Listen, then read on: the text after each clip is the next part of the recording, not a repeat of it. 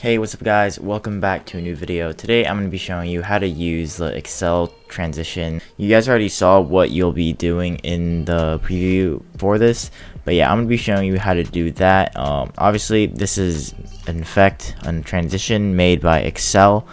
He is the original creator of it, and yeah, I'm going to be showing you how to do it in Davinci Resolve with free presets.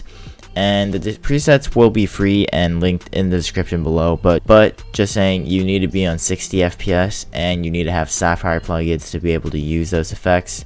A bunch of people have created tutorials on how to download Sapphire on Davinci Resolve, but yeah, you can just go watch those videos, I guess. And yeah, let's get straight into it. The first thing you're going to need to do is you want to find a song where there are two beat drops that are like pretty close to each other. They don't have to be like a exact number of frames close to each other, but they have to be pretty close to each other. So for example, I'm going to be using this song, Kickback by Lane. The two beat drops that are relatively close to each other in this song are here. So it's going to be stop here, stop, and then trip in here. So these are around like or nearly 80 frames apart, or around 60 frames apart. You just want to be able to find like two beat drops that are relatively close. If you can't do that, it's completely fine, but just like this is like the best way you can do it. And now next we're gonna just drag in our clips. For the clips, you want to make sure the clip in front isn't like, you want to make sure the clip in front, or the clip that you're transitioning from, isn't like messed up. Or for example, you want to make sure it's not like in a pile of loot or something like that. Yeah, so this clip, I think I'm going to transition from this clip because he's standing still and it's pretty easy to use, and then I'm going to transition into this clip. So first thing you need to do is you want to find where you want the clip to end. So right here would be a good place to end, because you just want to find a place where like the character is very visible, or like it's not like, for example, it's not like this where he's completely in first person. Obviously you don't want to use that. So for example, here maybe this would be a good frame. So yeah, right here, let's just use this frame, and we're just gonna cut it on this, and then we're gonna put the end of the clip onto the first beat drop. Now what we're gonna do is we're gonna just want to drag the second clip right behind it, and now comes like the actual transition part. So first thing you want to do is you want to go left one frame on the first clip. So yeah, just one frame, and then you're gonna take this frame and you're gonna go ahead and unlink the clips. You're gonna select this frame by itself, and you want to make sure that the audio isn't highlighted either, and then you're gonna go to change clip speed, put freeze frame, and change. Now what you're gonna want to do is select the frame again, and we're gonna hold alt and drag up. This creates a duplicate layer, and then now you can use this. So you just want to go ahead and use this frame, and you want to drag it around 80 frames. So from here, here it is 2 frames, I believe. 1, 2, 3. Okay, 3 frames. So we're gonna just drag it like around 80 frames. It doesn't have to be completely exact, but just around 80 frames. So 80 frame would be 1.2, 1 minute and 1 second and 20 frames. So it's would be right here, and we're just gonna drag it a little more because our beat drop here is a little late, so we're just gonna drag it more.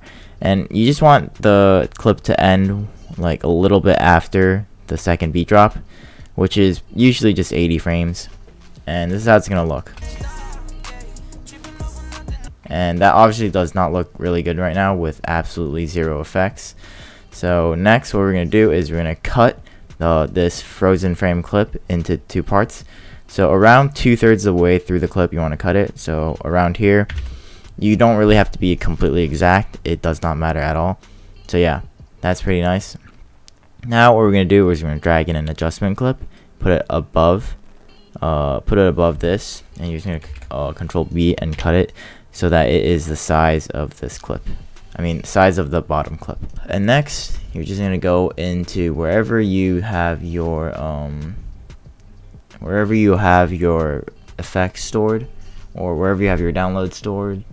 You're just gonna go ahead and drag in the camera take shot effect here, and you're gonna drag it in, and we're just gonna go ahead and connect it really quickly, just like that. Make sure it's connected just like this, and then the effect should show up.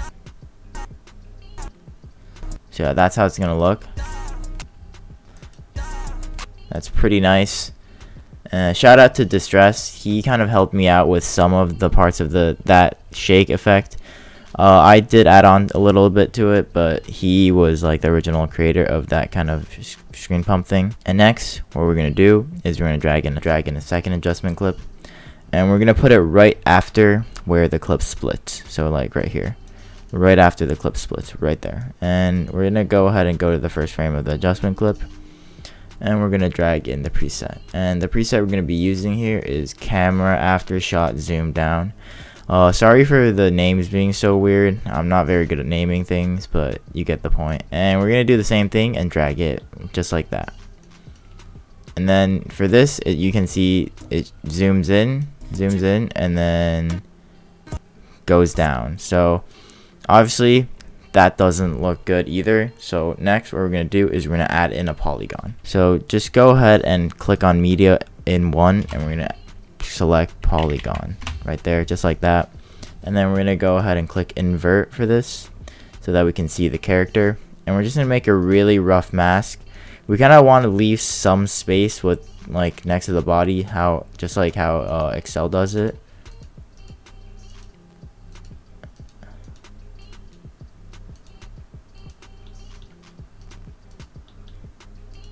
Just like that. And we don't really have to go under the legs. And you can see there, boom, the mask is done. Now we're gonna go ahead and uninvert it, and then you can see the mask. And now what we're gonna do is we're gonna select all these little points things, and then you should be on the screen like this. We're gonna go up top, and we're gonna click on this smooth thing. Just gonna click on that, and then boom, it's smooth. So yeah, this is how the mask is gonna look. And don't try to use a soft edge for this, because we're gonna be using a drop shadow later, so it's gonna fix everything. So yeah, this is how the effect is gonna look right now. You can see that this does not look good whatsoever, because behind here is all black, and behind it is all black, and obviously isn't the clip that is supposed to be behind here. And this is pretty much like a glitch for DaVinci Resolve. I'm pretty sure it's only exclusive to DaVinci, but the presets are really weird for this. But a way to counter this and to fix this is we're gonna go ahead and select the top and the bottom by holding shift while clicking both of them. I'm gonna go ahead and right click on it, create a new compound clip, and then just create. And then now that we have this compound clip, we're gonna go ahead and go into Fusion, and we're gonna go ahead and drag in the last effect. So the last effect is called drop shadow chroma keyer for camera something, and you just drag it in, and I'm gonna go ahead and select both of these, and then this is how it's gonna look. So the chroma keyer gets rid of the black background, and the drop shadow is the drop shadow. So yeah, this is how it's gonna look at the end. Pretty clean, and then it just goes down, boom, just like that. And I hope you guys enjoyed this video. If you did, I hope you guys enjoyed this video. If you did, just leave a like and subscribe. It would help me out a lot. I'm trying to reach 7,000 subscribers for a face reveal. And yeah, that's pretty much